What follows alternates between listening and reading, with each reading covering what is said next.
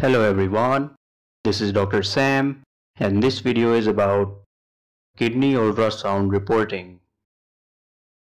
We will see how to write kidney ultrasound reports. This will include findings and impression and will only involve the kidneys. Other organ reports are not included. The first case is of simple renal cyst. The clinical indication in this example is a routine ultrasound. These are the findings. You can write a well-defined anechoic cystic lesion is identified, and then you can write whether it is in the right or left kidney, and after that you can write the size of the cyst. Then you can write the cyst has a smooth border and thin walls, consistent with a simple renal cyst. And then you can write about other abnormalities such as calculi or hydronephrosis. And in the end you can write about the appearances of the renal cortex and medulla. This is the impression for this example. Findings are consistent with a simple renal cyst. No evidence of associated renal calculi or hydronephrosis. No significant abnormalities identified. Clinical correlation is recommended. It is important to write about clinical correlation because a diagnosis is not only made on ultrasound alone. Our next case is polycystic kidney disease. These are the findings. Both kidneys are enlarged with multiple cystic lesions scattered throughout the renal parenchyma, ranging in size from a few millimeters to several centimeters in diameter. The cysts have thin walls and no solid components. The renal cortex is thinned and the medulla appears echogenic, consistent with chronic kidney disease. So this case of polycystic kidney disease was also associated with chronic kidney disease. In the impression you can mention the polycystic kidney disease with multiple cystic lesions present in both kidneys, and if there are other abnormalities as well, you can mention them here, and in the end you can write about clinical correlation. This is a case of kidney stones. The clinical history was flank pain and suspected renal stone. These are the findings. There is evidence of two echogenic foci in the upper pole of the left kidney. Then their measurements are written. There was no associated hydronephrosis or hydroureter in this case, and the right kidney was normal with no evidence of calculi or hydronephrosis, and the renal cortex and medulla appeared normal in both kidneys. In the impression you can mention the presence of stones and their measurements and in which kidney they are found, and also mention any associated hydronephrosis or hydroureter. After these lines you can write about the other kidney, and in the end you must write about clinical correlation. This is a case of Staghorn Stone. The clinical history was flank pain. You can write the size of the kidney, and then you can write there is evidence of a large echogenic structure in the central region consistent with a Staghorn stone. And after that you can write the size of the stone and its location. And if it is causing hydronephrosis, you can write that. In this case, it was causing moderate to severe hydronephrosis of the entire right kidney. And if there is hydroureter present, you can write about that. Then you can write about the appearance of the other kidney. This is the impression. Findings are consistent with a Staghorn stone in the right kidney, causing moderate to severe hydronephrosis of the entire right kidney. There was no associated hydroureter and the left kidney was normal. Clinical correlation is recommended for appropriate management. This example is of nephrocalcinosis. Both the kidneys are diffusely hyperechoic and they have multiple small calcifications which are seen throughout the renal parenchyma. In this example, the corticomedullary differentiation is preserved. In the impression, you can write findings are consistent with bilateral nephrocalcinosis with multiple small calcifications seen throughout the renal parenchyma. The corticomedullary differentiation is preserved in this case, and there was no associated hydronephrosis. And in the end, it is important to write about clinical correlation. Here is a case of pyelonephritis. The kidney is enlarged and there is increased echogenicity of the renal parenchyma. The renal cortex is thickened and the corticomedullary differentiation is indistinct. Here is the impression. The findings are consistent with right-sided pyelonephritis. In this case, there was increased echogenicity, thickening of renal cortex, and loss of corticomedullary differentiation. This example is of chronic kidney disease. In the findings, both kidneys are small in size and have increased echogenicity of the renal parenchyma. Also, there is poor visualization of medullary pyramids. This is the impression. Findings are consistent with chronic kidney disease, with both kidneys small in size and increased echogenicity of the renal parenchyma.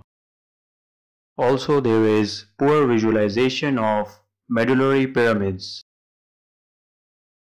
Here is a case of renal failure. On ultrasound, the findings can be small size of both kidneys with increased echogenicity of the renal parenchyma. The corticomedullary differentiation is lost. In the impression, the findings are consistent with chronic renal failure, with both kidneys small in size, increased echogenicity of the renal parenchyma, and loss of corticomedullary differentiation. Ultrasound alone is not sufficient to diagnose a renal failure, so further evaluation is needed. You must mention this in the report. Now we move on to Angiomyolipoma. In this report example, the left kidney measures 10 centimeters in length and appears normal in size and shape. A hyperechoic mass measuring 3.5 centimeters in greatest dimension is seen within the mid portion of the right kidney. The mass has a mixed echogenicity with areas of solid tissue and areas of fat attenuation, and there was no evidence of hydronephrosis or other significant abnormalities in the right kidney, and the left kidney was normal. In the impression, the findings are consistent with an angiomyolipoma in the mid portion of the right kidney. Then its size is written, followed by its echogenicity and appearance, and in the end, clinical correlation and further imaging may be warranted for appropriate management of the angiomyolipoma. This is a case of Wilms tumor. Its usual findings are a large heterogeneous mass with solid and cystic components and is surrounded by a thin capsule. Here is the impression. The findings are consistent with a large heterogeneous mass in the mid portion of the left kidney, measuring 8 centimeters in greatest dimension, with areas of solid and cystic components and a thin capsule, suspicious for Wilms tumor. The findings for renal cell carcinoma usually include a hypoechoic mass with irregular borders and heterogeneous echo texture. These findings are written in the impression. The hypoechoic mass with irregular borders and heterogeneous echo texture. These findings are suspicious for renal cell carcinoma. This report is for crossed fused ectopia. These are the findings. The left kidney is fused with the lower pole of the right kidney, with the left renal pelvis communicating with the fused renal pelvis. The combined kidney measures 11.2 centimeters in length and appears to have a normal echo texture. The right ureter is seen arising from the fused renal pelvis, and the left ureter appears to be absent. These findings are written in the impression, and in the end, the line for clinical correlation is written. It is also important to mention other imaging modalities such as CT or MRI, which are necessary for appropriate management of this congenital anomaly. Here is a report for grade 1 hydronephrosis. There is mild dilatation of the collecting system measuring up to 10 millimeters in diameter. Here is the impression. Findings are consistent with grade 1 hydronephrosis of the right kidney without evidence of calculi, masses, or other focal lesions. In the report of a grade 2 hydronephrosis, you can write moderate dilatation of the collecting system, and you can write the regions involved. Then you can write the measurement of the collecting system. In this example, it was up to 20 millimeters in diameter. Here is the impression. Findings are consistent with grade 2 hydronephrosis of the right kidney without evidence of calculi, masses, or other focal lesions. And you can end the impression by writing about clinical correlation.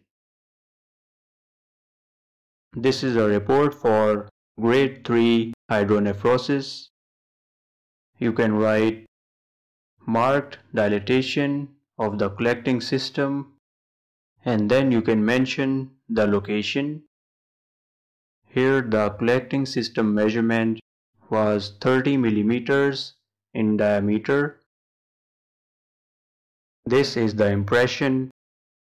The findings are consistent with grade 3 hydronephrosis, and the impression ends with the statement of clinical correlation. In grade 4 hydronephrosis, there is severe dilatation of the collecting system, and there is significant thinning of the renal cortex with loss of normal renal parenchymal thickness, which in this case was less than 5 millimeters in some areas. And here is the impression.